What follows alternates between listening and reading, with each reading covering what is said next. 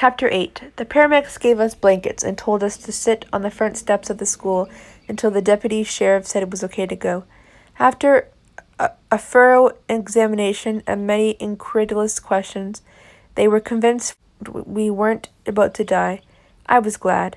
Dying wasn't on my to-do list, although neither was being blown up or having my new but intense friendship tested by said explosion. The paramedics had told us we were lucky, that whatever had burned up had been hotter than anything they'd ever experienced. I had nodded in bemused agreement, knowing luck had nothing to do with it. As we waited, emergency workers, faculty members, and students swirled around us in a strange dance of activity. I had trouble focusing on any one thing, my eyes not cooperating. "Are you okay?" Daniel asked, leaning close so he could whisper in my ear. Define okay. Not about to pass out or otherwise slide into unconsciousness? "I don't know," I groaned, thinking unconscious would be a welcome relief. "Do you want to go?" "They told us to wait," I said. "I can take care of that," he said confidently. "How?" He lifted the small rock he had been playing with to my eye level. He made a dramatic motion with his other hand, and the rock disappeared. Magic. Show off. I found his eyes. "It's in the palm of your other hand, by the way." I didn't want him to think I missed anything, or that I couldn't see through his magic. He chuckled and braced himself to stand, throwing the artfully concealed rock onto the ground. He stopped before he walked away and gave me a funny look. "Your hair is longer than I thought." I ran a hand through my hair, realizing that my normal spiky look had disappeared. It was down to my ears now, straggly from the weight of the water. "Oh yeah?" I asked. "Yeah." "Is that good or bad?" He shrugged. "Not everything is good or bad. Some things just are. But yes, I like it." I made a face at him in response, thinking he was teasing me. Another round of tiredness swept through me. I looked up at him, aware that his charm could get the cops to let him do anything. "I think you'd better hurry with whatever magic trick you were going to pull." He nodded and walked across the grassy lawn with the alien grace that hinted he was more than just your typical hot football player.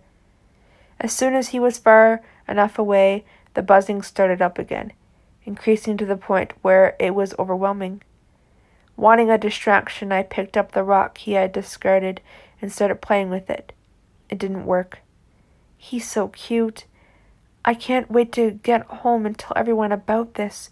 I hope they don't already know. I don't see how they made it out of there without a scratch. Bob said the fire was hotter than anything he'd ever seen on the job. What were they doing down there together? I wonder. Does he like her? How could he like her? She looks like a guy. Well, her face doesn't. But she's got short hair." I looked over and saw Jennifer staring at me.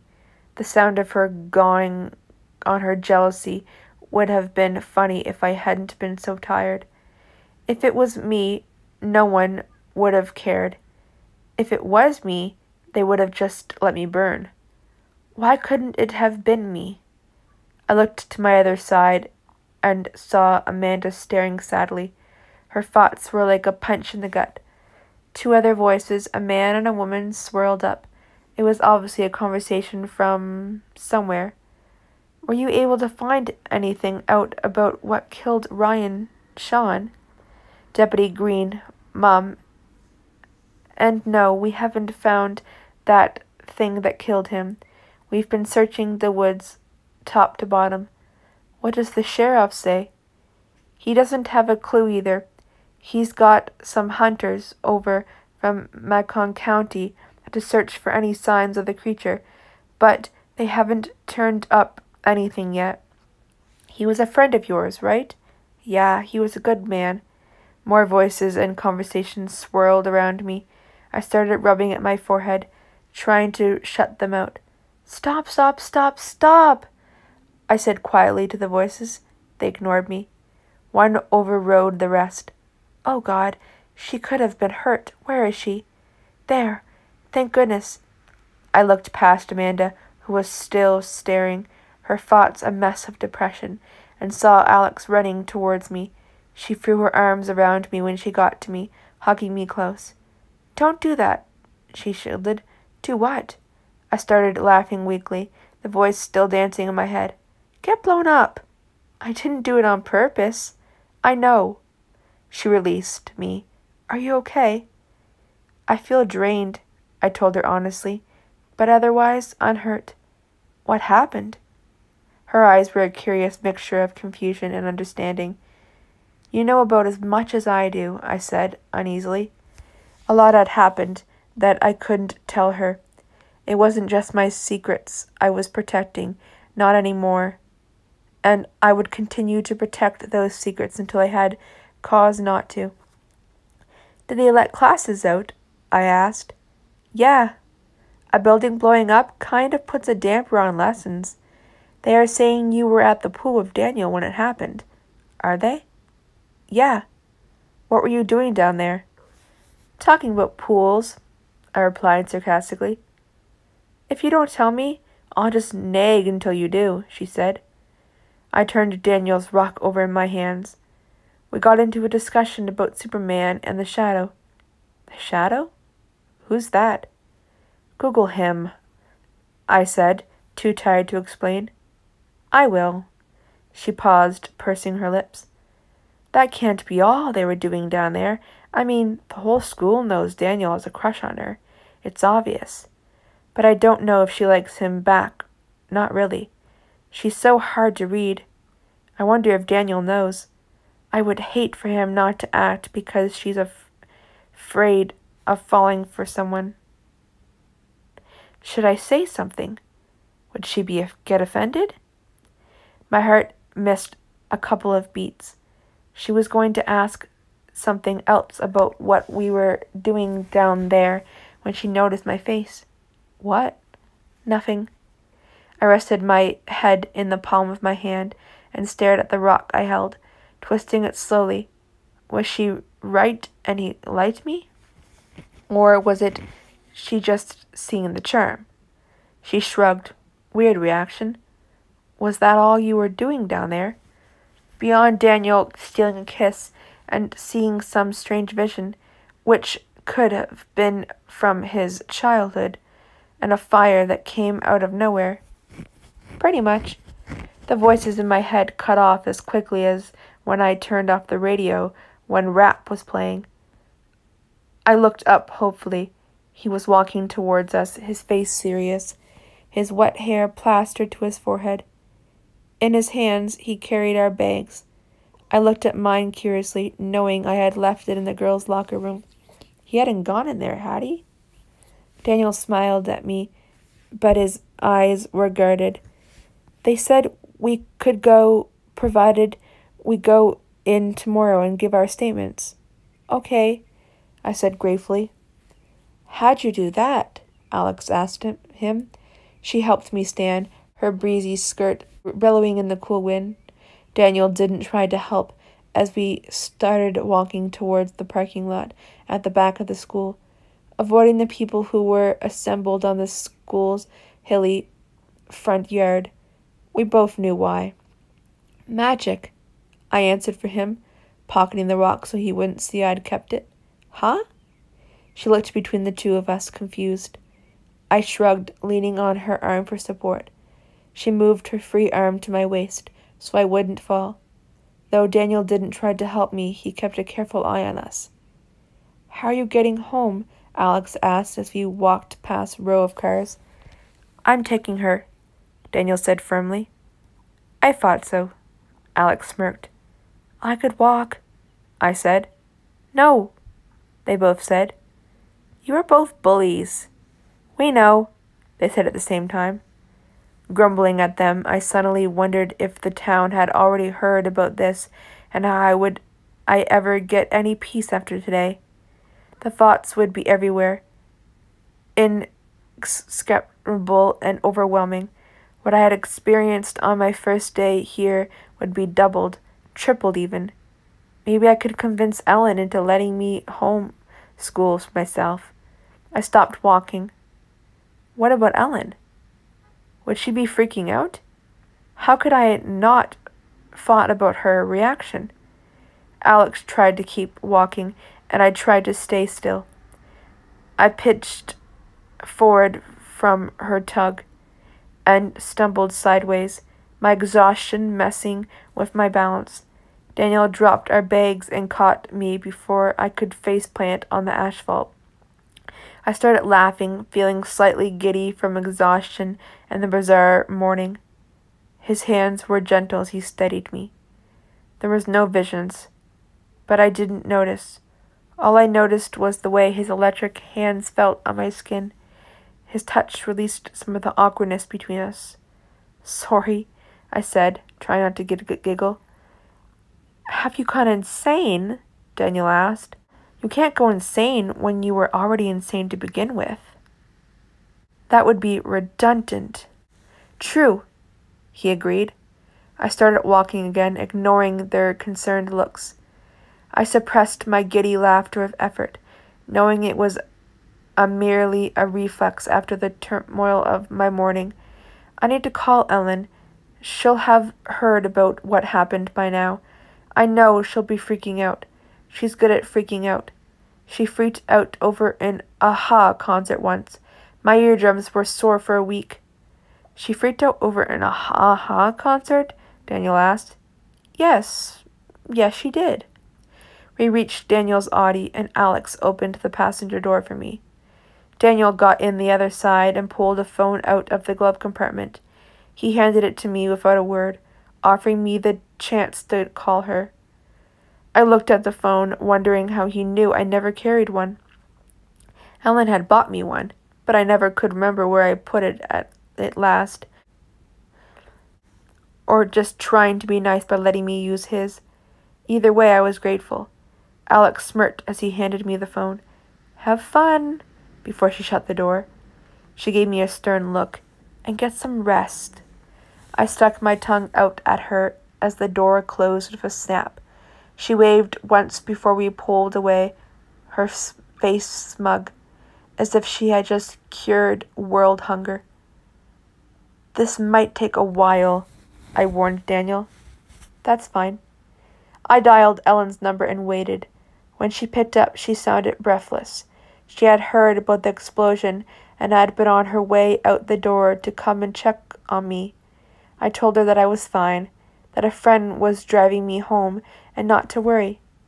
It took me some time to convince her I hadn't died, but I knew from experience all the right things to say to calm her down. Her fear lessened at my words, and she stopped talking at a supersonic speed. At one point I heard Sam in the background, and I knew she had gone back to her desk to talk to me. I took that to be a good sign. She still wanted to come home and check on me, but I told her that I would just be sleeping and that she didn't have to miss work just because of me. Around the crying and the hysterics, she agreed to stay at work for a while so I could sleep, but promised to check on me soon. I hung up finally and found Daniel staring at me. "What?" I asked, handing him his phone back. "I thought you didn't lie." "I don't," I replied. He smirked. "That was a lie." "What am I lying about?" I asked defensively. "You are not going to sleep. You are going to make me answer your questions. That's why you didn't want her to come home." I blushed as he turned off the car. We had been idling at the corner in front of my house, the heat blasting from the vents. The second he turned the car off, I remembered I was wet and tired and really wanted a nap. Says the best liar I have ever met. "We are not talking about me." "I do plan on sleeping, so that wasn't a lie." "Not telling the whole truth isn't the same as lying, though," I explained. "A lie is a lie," he said seriously. A motorcycle flashed past us in a roar of sound, cutting off my retort. The driver deftly pulled it along the curb in front of Daniel's car and cut the engine. I noticed two tall figures on the impressive machine, both dressed from head to toe in black. As they stepped off the bike, Daniel's face hardened, and he cursed. "What?" I asked. "Stay here for a moment." "You really need to stop bossing me around." I crossed my arms, knowing how childish I sounded, even as I said it. Daniel looked daggers at me. He was obviously not in the mood. The dangerous look he was giving me, coupled with the wet hair plastered to his forehead, made his face look like a skeleton mask. The only thing that stood out from his bleached skull was his vivid eyes. The black swirled into the green ominously. I pulled back, afraid, more afraid than I had ever been around him. The car was suddenly a prison. What happened if the blackness won? He obviously was thinking along the same lines. The fire faded in his eyes, and his face turned apologetic. "Would it help if I said please?" he asked. I controlled my heavy breathing with effort. "Yes." "Stay here, please." "Okay." I didn't try to argue. I was too scared. His wet clothes squeaking on the leather. He opened his door, then slammed it shut again. He crossed in front of the car and went to meet two figures before they could approach the car. The pair took off their heavy motorcycle helmets, and I was able to make out their features for the first time. It was a girl and a guy. The girl was the driver of the bike. They looked odd against the stark realm of my very normal old house, mainly because I had never seen people who looked so inhuman. The guy had shoulder-length blonde hair, which framed his square face. His body was tall and lean, but he looked overwhelmingly large. He had a demanding presence that was hard to ignore. I could only imagine how demanding that presence could be up close. I wouldn't want to pick a fight with him anytime soon. The girl was as close to being a fairy as anyone I had ever seen. She had violet eyes and black hair, which hung to her waist in gentle waves. Like the man, she was tall, but not as large and never-ending. They stepped over the curb and onto the lawn of my house. Their eyes swept the neighborhood and Daniel's car in dangerous alertness. The girl's eyes kept coming back to me as if I were the most dangerous thing on the block. The guy grinned at me as our eyes connected. The girl's face remained expressionless, but her eyes circled with inky black. Daniel stepped between them and me. I got the impression he was using his body as a buffer against what might happen in the coming seconds. Were they enemies? After a moment, the girl stepped forward and raised her hand as if she was trying to give Daniel a high five. Their hands met across the short space. There was a pause where they stared into each other's eyes and communicated wordlessly through their touch. Finally, she nodded, the black fire fading from her eyes. She dropped her hands slowly. Her face changed. The anger had faded, but I saw an inexplicable fear. Avoiding my eyes, she tugged on the blond boy's hand to get him walking. Who were they? What was going on? At least none of the neighbors were spying on us today. They were all on their phones getting the news of the fire. The guy winked at me, a mocking smile playing across his face before he turned away.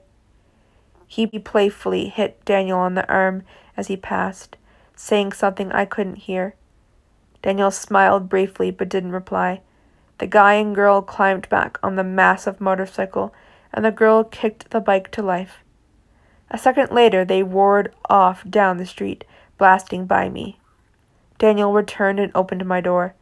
He offered me a hand to help me stand, but I didn't take it. Wanting to support myself, I pushed against the door. What the hell was that about? I demanded. That was Margaret and Jackson, friends of mine. Friends of yours? Is there an echo? He asked. Why were they here? I thought you were tired. I am. But you can't just act all weird and expect me to be okay with it. We've known each other for a while. How come I don't know these friends? Who are they really? What happened at the pool? Why aren't we dead?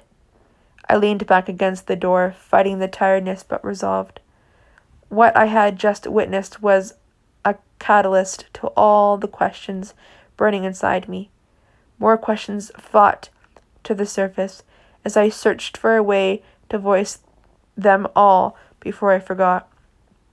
Can we talk about this inside? He asked quietly. The desire to sit down tugged on my senses. I looked around the neighborhood, trying to decide if I felt like letting him inside. I wasn't sure how long the neighbors would stay occupied by their phones. Going inside would keep our conversation private at least, and I could sit down. It felt like the best option. Yes. I stomped across the yard and let myself inside the house. Daniel grabbed our bags out of the car and followed me in. He shut the door, carefully locking it. I started up the stairs, wanting to get out of my wet gym clothes and into something soft and warm. He followed, but I stopped him with a look. What's wrong? He asked. I'm going to change. Oh. He looked around and hefted our bags. Where can I do the same? I looked at him and felt some of my anger drain away. He had saved my life. The least I could do was let him change. Up here. I took him up the stairs and flipped on the light to our bathroom. You can use that towel.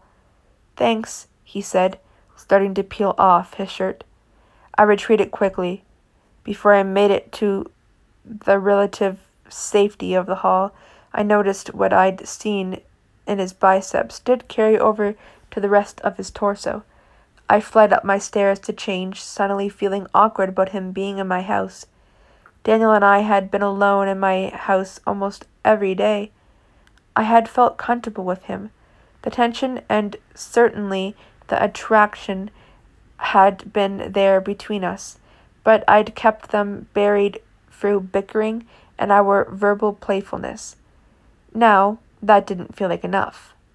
I sat down on my window seat, my legs no longer willing to support me, and began to peel off my wet clothes, thinking about the change. Deep down I knew I had liked Daniel all along, but this felt like more than just like. It was as if he had reached to my chest and my head and peeled back the person I was inside, exposing my heart to all its vulnerabilities. I didn't like it. It made me feel unraveled and out of control. It was the anti-Claire, and I wasn't sure how to handle it. I stood slowly and picked out a pair of pajamas, contemplating the changes. I got dressed, facing the forest, looking out the window I had come to appreciate for the peace it offered. I felt as if the trees had some answer I was missing. As old as they were, surely they had seen things like what had happened to me today. I knew it! I jumped and hurried to lower my shirt down. I spun and saw Daniel at the top of my stairs. What the hell are you doing? I yelled at him. He was in his typical blue jeans and t-shirt. His hair was a disheveled mess from where he had tried to towel it off. It framed his face in a way I had never seen it fall before. It made him look different, wild. I was too angry and worried he had seen my back to focus on the change. Making an intentional accident, he said, his expression not wavering with my yell. He stepped into my room and looked around in wonder. I had never let him up here. Embarrassed by the mess that had quickly accumulated, books and CDs littered the floor, along with the odd item of clothing. I plucked up the bra I had hung over the bed banister and snapped angrily. What does that mean? You said I'd never know where your tattoos were unless I learned by accident. Whoops. He had been standing at my door longer than I'd thought, my face flooded with heat. How much had he seen? Don't you think it's creepy to sneak up to a girl's room like that? I asked as I stuffed the bra and the shirts I'd picked up into my dresser. I slammed the drawers shut with more force than necessary. One shoulder rose. No. Why? Because you don't see me as a girl? Or because you don't have manners? I was overreacting, but the tension between us had me on the defensive. I was worried my realization of my feelings would have me doing something impulsive, such as kissing him, or worse, confessing those feelings. He walked across the wood floor, quickly closing the distance. His eyes held mine as he walked. When we were only inches apart, he said, "Believe me, Claire, I see you as a girl." His words made me tremble, and I realized what he was doing. "That's not fair." He stepped around me and went to my window seat, dispelling the magic of the moment. "What isn't?" "You were doing that charm thing on me again." "Maybe you were just seeing what you wanted to see." "Or maybe I was seeing what you wanted me to see," I countered. "Or maybe I'm being honest." "Are you sure that's a word you know?" He made a face that looked out at the swaying trees. I joined him on the bench, pulling my knees to my chest to protect myself from the emotions, a part of me afraid of him for all the wrong reasons, not the reasons that could get me killed, at least. I put my head against the window and closed my eyes to marshal my thoughts. As I tried to find the words, I started shivering. Beyond being tired, I was cold to the bone. I hugged my legs closer. Between shivers, I felt the blanket drape softly across my back. I opened my eyes. Daniel sat down again and curled his legs to his chest, mimicking how I was sitting. We looked at each other across the space. "You sure are pretty when you are tired," he teased. I looked away to hide my smile. "I think you were just trying to make me not ask you what the heck happened today." I paused. Discorded.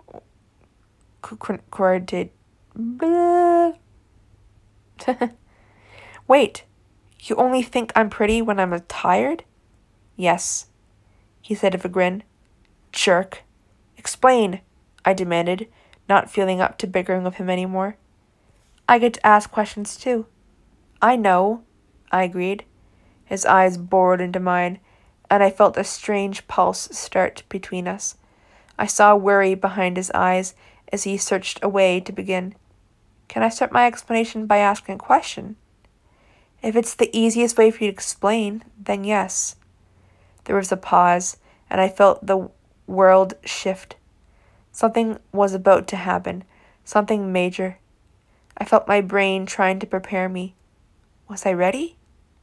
"That tattoo on your back, is it a literal tattoo or a figurative tattoo? Because I think it might be literal."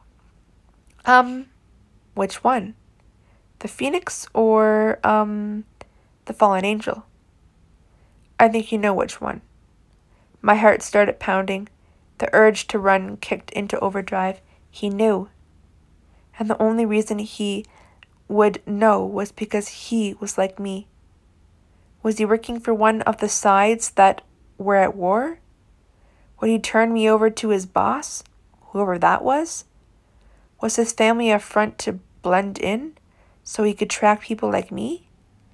"Calm down," he barked. I blinked at him stupidly. "Your heart is beating too fast. Calm down." I ignored him. "You are going to kill me or turn me in to whoever you work for. Either way, I'm dead. Ellen is dead because she knows too much. Who do you work for?" "It doesn't matter. I'm dead. Why did you save me if you were only going to kill me?" "No, that doesn't matter either. I'm dead." He moved along the bench, then dropped down to his knees beside me. "I'm not going to kill you." "Why didn't I see it sooner? You knew about me as soon as you saw me. That's why you zeroed in on me and pretended to be my friend. You wanted to be certain I was like you. I knew you couldn't just want to be my friend. You lied to me, and I trusted you. You have no idea how much it took for me to trust you." Tears welled up in my eyes. "Please, don't kill Ellen. I'll go quietly if you don't kill Ellen." "Damn it, Claire! Is that why your friends came by? To make sure you finished it? What's your deal anyway? Do you lure people into trusting you? Then, when you are certain of them, you turn them over to the highest bidder? Are you a mercenary? Or do you actually care about the people you kill?" My voice cut off as he grabbed my arms, his hands like steel. I fought at first, scared for my life, scared for Ellen, not understanding what he was doing. He bent forward and kissed me. Then the visions came, and I couldn't fight anymore. I saw the boy at a crossroad in his life. I saw the darkness he had inside him at war with the light. I saw the light winning as he was taught by his parents to love science, to love humanity, instead of playing the role of avenger for his murdered friend. A man appeared next to Daniel in a lab somewhere high. He was Native American with strong lines and a handsome young face. He was patient as he taught Daniel the different elements on the periodic table, as well as how to conduct experiments. There was love in his wise eyes as he looked down at the boy that was Daniel. The light was winning, yet the darkness lurked in the background, a constant presence that whispered to Daniel in the darkest parts of the night. He got older and went through the tag-end years of adolescence. I saw his first love, a girl named Jocelyn. I saw the intense love he had for her, his complete adoration. She was beautiful and perfect, a blonde angel that made everything in his life brighter and more vivid. I saw him reach his 17th birthday, and I knew his fear. I watched him go through the change, which was very painful. His pain was my pain. The man and woman stood by him as he changed from human to hybrid, understanding what was happening before he did, their kindness, the only elevation from the fear and harsh reality of what he was going through. He emerged from those 2 days changed. He was more, but his heart felt like less. Jocelyn fell away, shunning him because of his difference, thinking him a demon. He had told her the truth, trusting in their love. I witnessed his broken heart when she left, never to return, breaking their secret engagement. I watched as he searched for an outlet from the pain, from the darkness. I saw countless women in his bed, women he didn't and could not love. I saw men dead by his hand, men who were guilty of murder and rape, men he had no pity for. I saw hours of study and learning as he searched for a way to feel again, hoping those before him had mastered a solution to heartbreak. The scene abruptly changed from defined colors to blurry and uncertain, a vision of demons and men amassed against him on a great battlefield. Daniel wore antique armor, and as I watched, he raised a silver sword to the heavens with an ear-shattering roar. The scene shifted again. A white rose fell on a bloodied floor. I watched the rose fall with curious eyes. I looked up in time to witness Daniel turning into one of those demons he had stood against so fiercely on the battleground. I felt his tenor at that thought. I saw a circle of faces, 9 faces who demanded obedience. I felt his defense and an unwavering purpose. The scene changed back, and the lines hardening again. I watched him befriend a young man with white hair and yellow eyes, a man who reminded him in spirit of his friend who had died too young. I watched as that friend betrayed him, joining with others who thirsted for death and enjoyed the destruction of the war. I felt the coldness reach into his heart again, the despair overwhelming at the thought that he could trust no one. He was alone in a world full of madness. What better way to deal with the madness than to be mad? There was a space, then, in which everything was dark, a blanket that covered everything. I felt his emotions dim into nothingness. He wasn't human. He wasn't angel. He was beast. He was a shadow of the night. No one could save him. A flicker of light appeared out of the darkness. Jackson, the blond man I had so recently seen in front of my house, appeared in the light. I saw their camaraderie and their laughter as their new friendship developed and grew.